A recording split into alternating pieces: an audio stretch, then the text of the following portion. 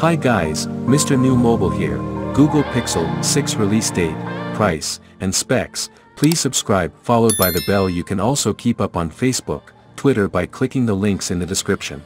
So Google phones have really picked up pace in the last few months. The company is said to be working on the Google Pixel 5 a 5G, which it has confirmed itself, as well as the Pixel 6 and Pixel 6 Pro. Google typically reveals its Pixel device in the latter half of the year. Normally in October. Google said to fall for the Pixel's reveal, so we'd pencil in October for this year too. In terms of price, the Pixel 3 and 3 XL and the Pixel 4 and 4 XL all sat in the same price bracket as flagship smartphones. The Pixel 5 meanwhile, was targeted at the mid-range in terms of price. It's not currently clear what Google will do in terms of price this year, though it wouldn't be surprising to see the Pixel 6 around the same price as the Pixel 5 and the Pixel 6 Pro more expensive. Several renders have appeared online of the Google Pixel 6 Pro, all showing quite a big departure from previous Pixel devices. It looks like it will follow a similar design to the Pixel 6 but feature 3 lenses on the rear compared to 2.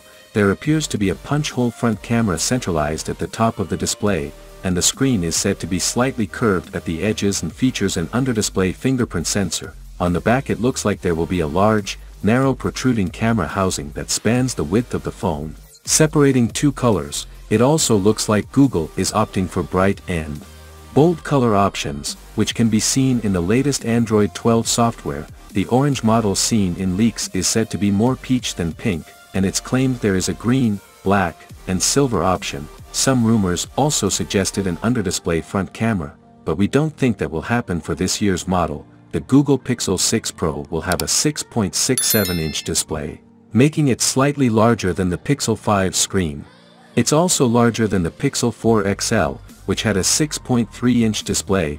We'd expect to see a Quad HD Plus resolution on the Pixel 6 Pro, as well as a 120Hz refresh rate, enabling it to compete with the likes of the Samsung Galaxy S21 and S21 Plus, and the OnePlus 9 Pro.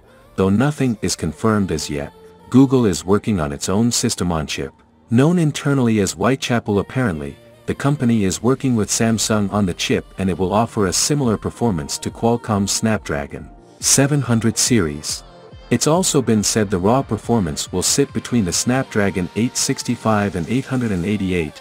It's not clear if the chip will go into the Pixel 6 and Pixel 6 Pro, or if the Pro model may return to Qualcomm's flagship Snapdragon hardware, which would currently be the 888. There's currently no rumors surrounding battery capacity, RAM or storage options, though it's expected that the Pixel 6 Pro will be a 5G device and feature ultra-wideband technology. The Pixel 6 Pro will have a triple rear camera. Rumors have said there will be a 50-megapixel main camera, coupled with an ultra-wide-angle camera and an 8-megapixel 5x telephoto lens.